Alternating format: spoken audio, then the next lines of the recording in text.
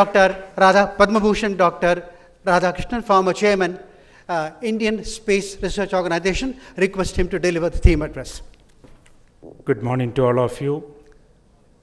And thank you, Mr. Vidyashankar, for this excellent gesture of inviting me to give the theme address and also just now what you did. In fact, the credit goes to a great team of ISRO who did India proud and made the world look at India with awe and respect and see how we did it. In fact, this has been one of the examples which was quoted on September 25, 2014 in New Delhi, as was told by the Honorable Prime Minister Narendra Modi ji, and later in US when he went. Let me just tell you how we did it.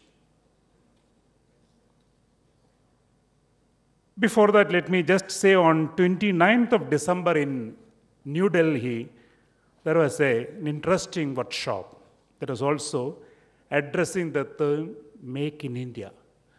And I must inform you that IESA put up an excellent show. Mr. Vidyasagar and Mr. Krishnamurthy represented this institution in the breakout session, and the performance was commendable of what you are doing and how that was articulated and what IESA expects from this major initiative of the country. We have seen the way electronics industry progressed in the country over the last 6 decades or so, I should say, starting with the ECIL, a major report by the Government of India, formation of the Electronics Commission, and then what we are seeing till date.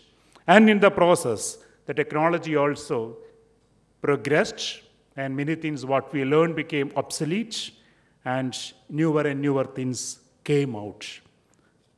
But if you look at the state of Indian electronics and semiconductor industry, we have miles to go, and that's probably how you are looking at this vision to become a reality. And what I'm going to say now is over the last 5 decades, how in the area of space in India, we made it. First and foremost, we saw the recent major mission, Mars Orbiter mission. And when we say we did it, that means we had an excellent launch vehicle that could perform the job. We had the technology to make a satellite that could go there, reach there, and be there, and also take decisions for itself, looking at the long distance that we talk about. We also built the deep space network and got the support from the rest of the world to track this spacecraft, send commands, and get the data. This was done by Indians, mostly with our own technology, devices, and processes, etc., that went into it. Concept to fruition, we took 4 years, whereas another mission that went along with us had about 11 years. That was done by US, who had already done nearly 20 missions to Mars. So that is one aspect. We all know the cost of doing this was almost 1/10 of what they used. And there was an Indian way of doing it, that is the innovative, novel way. Many like to call it frugal engineering, but I would say it was an innovative way without compromising on the performance and the stringent requirements called for by such a challenging mission, and we did it. Another thing we did in the year 2014 was successful flight of the cryogenic engine. We were all looking for this for the last 22 years. And it is a complex technology. We had one attempt in the year 2010, but we did it well in the year 2014. So that was again an example of the Indian technological prowess. So this is an example which we need to always remember, that if we have the grit and determination, there is nothing impossible for us Indians to do it. And this is the lesson number 1 from this area. If you look at the recent major space mission that took place on the month of December 2014, the GSLV Mark III experimental mission, I'll just flag only one item there. That is the solid propulsion technology that India developed right from the textbook to becoming the 3rd largest solid rocket of the world, with just 200 tons of propellant cast, cured, and made without flaw, and its performance properly predicted. And that was possible, and that was done in India with the Indian technology. Right from the propellant ingredients that get into it, the machinery that is required for the processing, they were all done by our own people, some of them in Bangalore itself. So this is something which we should be remembering. Regional navigation satellite system, all of you know about the GPS system, the GLONASS system, and other systems coming up in the world. But for the strategic capability for India, not to be dependent just on others and get into problem when we have a problem, we decided to have a regional navigation satellite system. 3 of them are up in the orbit. And they are giving now a positional accuracy of 10 meters. And I would say what we are doing today of trying to get semiconductor electronics industry come up to meet the national needs and the global needs is one such strategic requirement for the country. Certainly we can get them from other countries. There is no problem. But we must have, and without that, we are not going to develop further. And in India, if you look at the space program that grew from nothing over the last 50 years has been standing there in the first 6, 5, 6, 7. That's the level in which India has been. And with the Mars Orbiter mission, all of us know we were the first to do it in the first attempt. And there are several areas where we are called the role models. We are number 2, number 3, etc. So that is possible. But if I look at specifically the electronics or the avionics that we put into these space systems, there is something which all of us should remember. We do things in India. The import component of a PSLV is 10%. The import component of a GSLV or GSLV Mark III is 20%. The import component of a satellite is typically 35%. Where does it go? It is because of the electronic components. We need to import them for the launch vehicles or for the satellites. Ground equipment we need to import. So this is the challenge for the electronic industry in the country. And if you look at the space industry itself in the world, which is quite big, 35% of that go into the ground equipment required to utilize these space systems.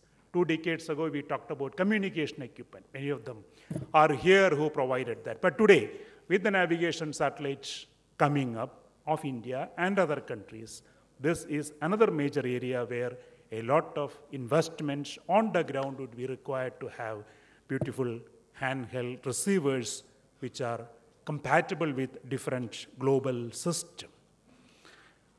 Even then, I should say this 10%, 20%, 35% is there after a long number of years of concerted efforts to develop electronic industry in the country by ISRO. What did we do? Just let me enumerate. In the 70s, ISRO decided that as a matter of policy, we will work with industry. Industry will be our partner. And I remember when I went back from IIM Bangalore back to ISRO, Trivandrum, one of the first job given to me was to set up a fabrication unit for electronics in Keltron, and we started with 8 technicians in an air-conditioned, clean room, trying to make printed circuit boards and the cards for ground equipment. But from there, we have come a long way. Typically, if you look at a PSLV or a GSLV or GSLV Mark III that fly, we have the electronic packages built by Indian industry today. Whether it is Centum, data pattern, or if you talk about Astra Microwave, Anand Technologies, they produce today the flight electronic packages, not with the components supplied to them. They screen them, they do the burning, they assemble it, they test it, and those packages are available to us. And what we have done is to standardize, and with that, today, we are in a good shape to say that Indian electronic industry is a major partner in our space program. The same thing happens for the satellite systems too. And if you look at another dimension of it, how we have grown in this area, in India in the year 1987, we had a launch vehicle that had a flight computer controlling the vehicle's position, vehicle's path. We called that function as navigation, guidance, and control. We used a Motorola 6800 chip at that time to build a flight computer and flew in the augmented satellite launch vehicle. We graduated over the last 20 years, went up to 68,000 system. We went for I-960, but we were dependent on this crucial item of the launch vehicle, and we needed to get it from the foreign vendor. And if they stopped, our program would have been stopped.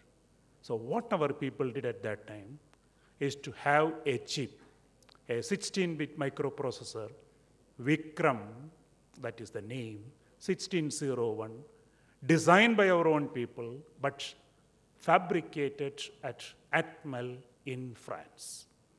And this we tested in the year 2007, and we inducted that into the launch vehicle stream. And all our launch vehicles are now going with this chip that was designed by Indians, by engineers of ISRO, young team members. Today, ISA talk about large number of experts in this country who have the ability to design the chips. In fact, we have done it, we got the product, and the systems are all working beautifully. We also did another major initiative, that is turning around the semiconductor complex of Chandigarh for meeting the requirements of the strategic departments, atomic energy, space, and DRDO. 3-4 major things we did there. Number one, we have a MEMS unit there now, that is making several sensors, pressure, temperature, etc., that are used in the ground-based observational systems. We also made there a small CCD that was flown in one of our satellites. That's called YouthSat. And a very major initiative that we did, and we set up a VLSI fab unit there that is a feature space of 0.18 micron,